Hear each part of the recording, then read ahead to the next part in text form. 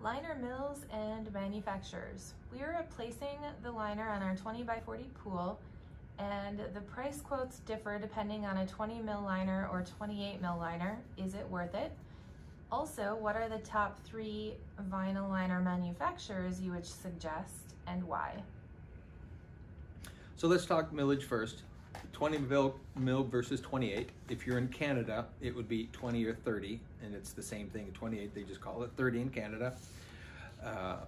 The thicker the material, the better it's going to last. It's going to resist punctures, and it's going to resist the sun more. Now, it's 43% thicker than the 20 mil, the 28 is. And it's however much your quote difference in cost is. You don't get 50% more use out of the liner just because it's 50% thicker or 48% thicker, but you do get a little bit longer use out of the liner. And the only place that it really matters to have the thicker liner really is in the wall. Anywhere that's exposed to the sun, that little bit of thicker material helps. But again, it's 40-some% thicker material, but it doesn't give you 40% more life out of the liner. It will give you a little bit more. It'll give you a year or two maybe. I've always liked thicker liners versus thinner liners, but I don't think that you have to have one over the other.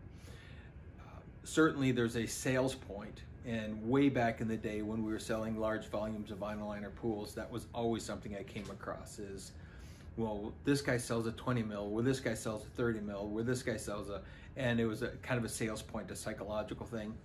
I don't know that it matters that much. We have, in terms of liner manufacturers, we have over the years used several different liner manufacturers.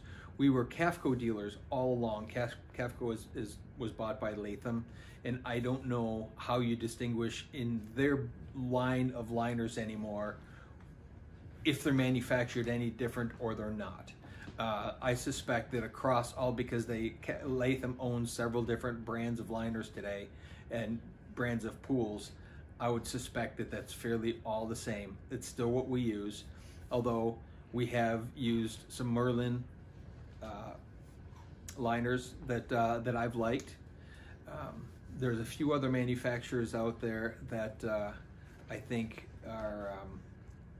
are worth giving a shot. I don't know best versus not best anymore.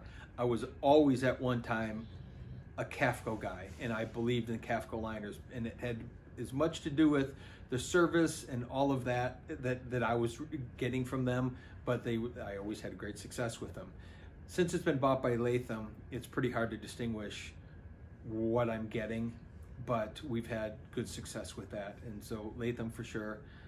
Merlin, I know Loop Lock has started making liners in recent numbers of years. Great company. I don't know about their liners so much.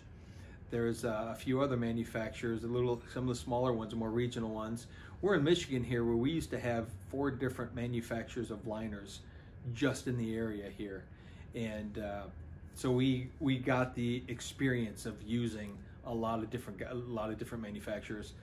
I would also not discount the more small mom and pop shops. There's a few of those around, and you might want to look into some of those. I happen to name the big names, the known names, but there are some more local ones.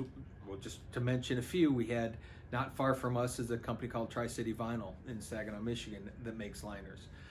We have in Wixom, Michigan, we have Precision Vinyl, which makes liners. We've used those liners in the past as well. And those are a little more mom and pop shop, which is really kind of cool also. And that there might be a reason to use one of those liners, just so you have a little more of a closer connection versus Latham, which is just a large company and you're a number. Yeah, and then finally there's also someone that we know. I think it's Caden, and I think they're out of New Jersey. I'm pretty sure they're in New Jersey, and they originally worked for Cafco and went off on their own a number of years ago, and we've used their liners as well and had great success. So again, that's a little more of a mom and pop shop kind of a situation, which I think is really cool, and I think supporting those guys is awesome. So that's kind of what I have for you.